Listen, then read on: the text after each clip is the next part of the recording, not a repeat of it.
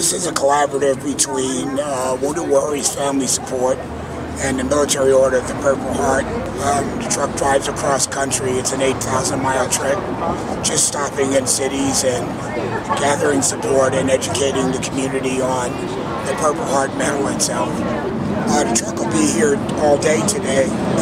Leaves tomorrow, headed to Oceanside.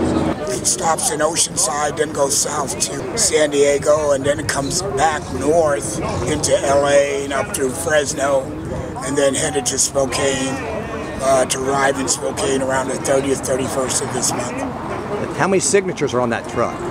Oh, I have no idea, but it started in Mount Vernon, Virginia, and there's more to come.